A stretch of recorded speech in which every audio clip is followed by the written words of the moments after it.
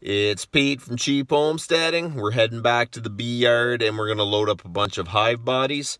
And we're going to head out to my other bee yard and install those nukes we made into full-size hives.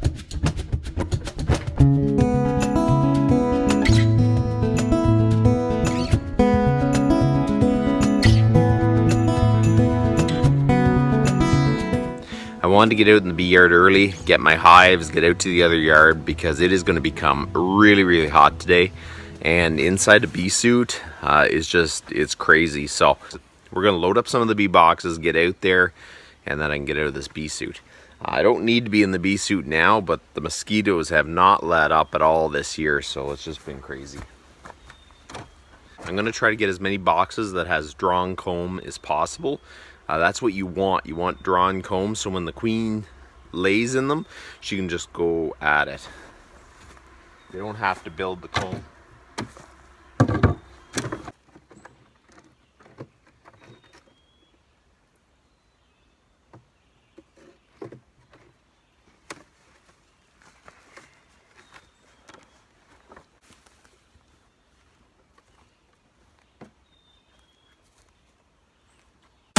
We need about 15 bottom boards.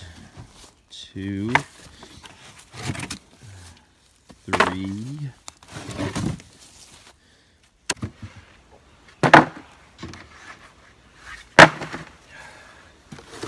Oh, here's one. Gotta clean it out though.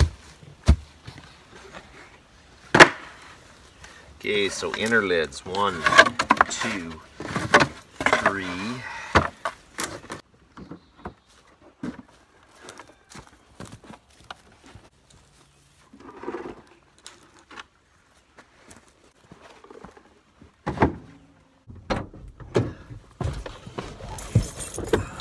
Okay.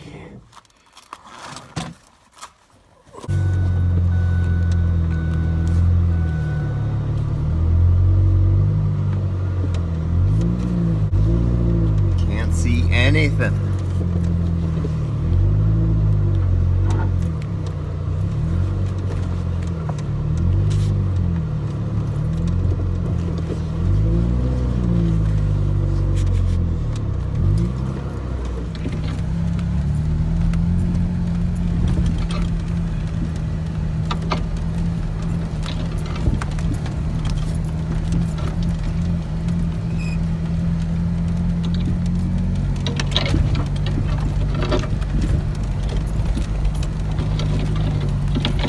So these are the nukes we made last weekend. We're going to go through them and we're going to see that the queens are all good, and we're going to put them in full-size hive bodies. So about a week and a bit ago, I made up these nukes. I threw queens in them. We're going to make sure they all got released, and I'm going to move them into a bigger box because next weekend we go away on holidays and I need them to be in a bigger box so they can just keep growing. Ideally, you like it to be 2 weeks before you move them after the queen settles in, but I don't have time, so.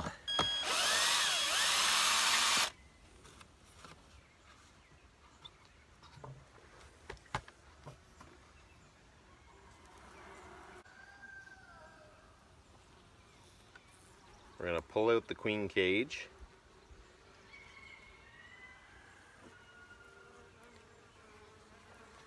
The queen was released. Now we're going to check to see how she's doing. I better use my gloves.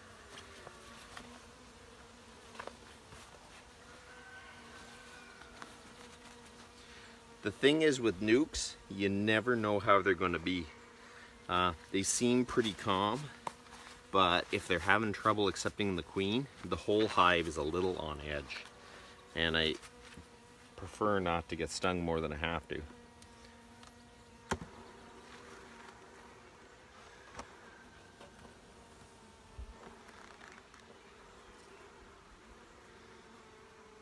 We lift her up. We're checking. Ah, she is in there and she is laying. Those are eggs. So that's awesome. They accepted her. We're just going to try to find her.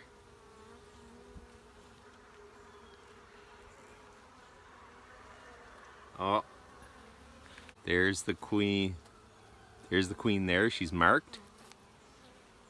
We are going to put her in the hive. That's awesome. We're going to throw these other frames in here. This one here, I think, was honey more than anything.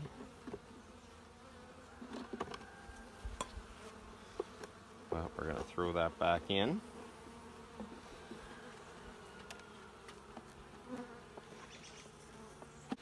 Okay.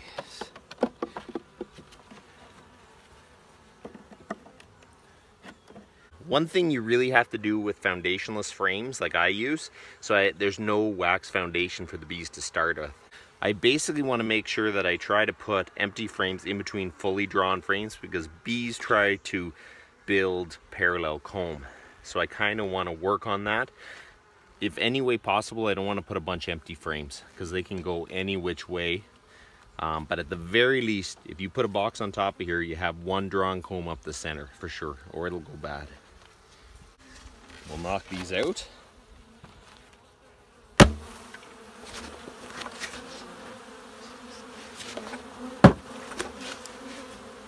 gonna put a lid on it. And we'll move on to the next one.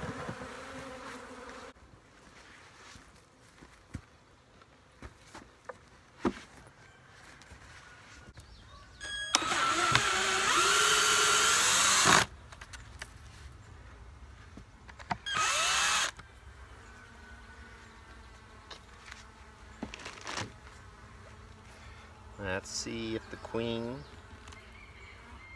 got released. The queen definitely got released. Queen cage.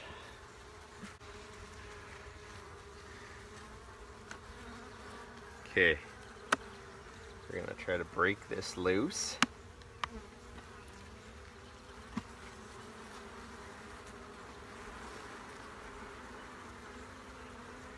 Pull it out gently. What do I see? What do I see? I see 3-day-old larvae, which that would mean that she is actually laying in there. Oh, there she is. She's a little bit smaller, but she's really, really good. So we're gonna throw her in the new hive.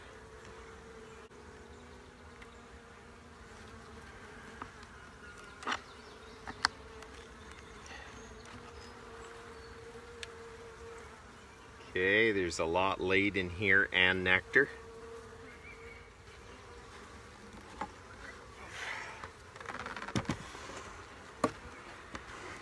Okay.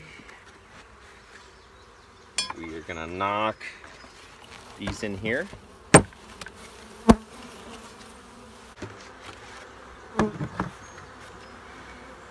So they're all queen right. The queens were accepted in all of them. So that is absolutely great acceptance for sure. So there you go. I made it back by 9. It's just starting to get really hot out. So I'll try to do some activities that are a little bit cooler this afternoon. So that's about enough for today, and you guys have a good one.